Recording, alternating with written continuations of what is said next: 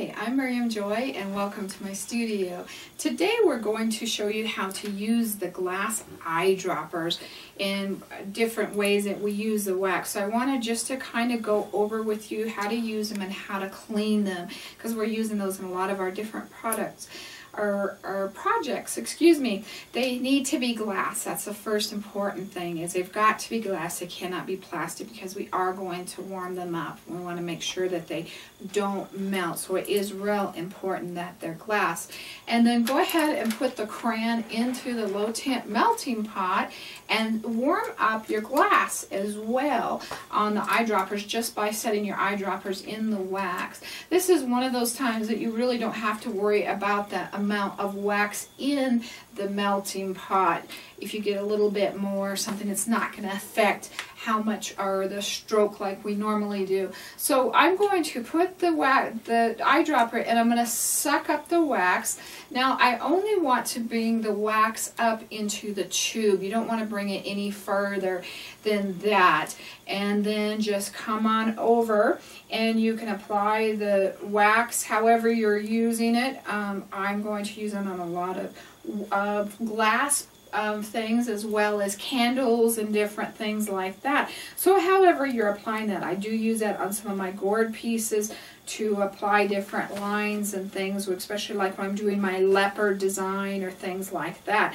So there's a lot of ways you can play with this. You could even write with it a little bit. It wouldn't really be even, but you do have that. And you can see how much we got out of that little bit. Now I want to talk to you about the reason that you don't put the wax in the very back part. When you're also done with it, squish all of the wax out of the bulb. Make sure there's none up in the bulb and out of the tube, and you can wipe the outside if you want to keep it just a little bit cleaner, and you will have the wax in the inside. Now I don't try to clean these out for the next color. This is another item that we carry inexpensive enough that you can have one for each color. It's not worth the hassle to clean out. So that is basically clean and ready to go for next time. If you happen to get the wax up into the bulb doesn't want to push because it's got the dried up wax in it.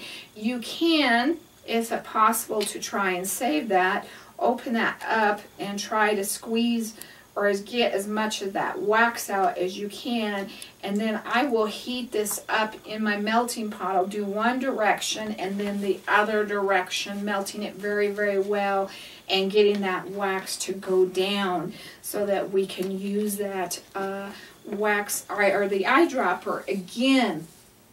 So we've just simply set it into your color. If you happen to only have one eyedropper and say you needed to use a couple of colors, if you use like a yellow, green, and a green, that would be okay because they're similar colors. Just really squish it out again next time and before you start the new color really well, and you could do that. I have used that one for yellow, green, and green. So kind of like orange with red, orange, or red, orange with red, or different things like that if you needed to. But that is how we do use our glass eyedroppers. You can purchase them on our site at miriamjoy.com. Check out the YouTube link there where I'm going to be doing a bunch of fall videos showing you how to do candles and stuff like that with these as well on that link. So check all of those out. Thank you. God bless.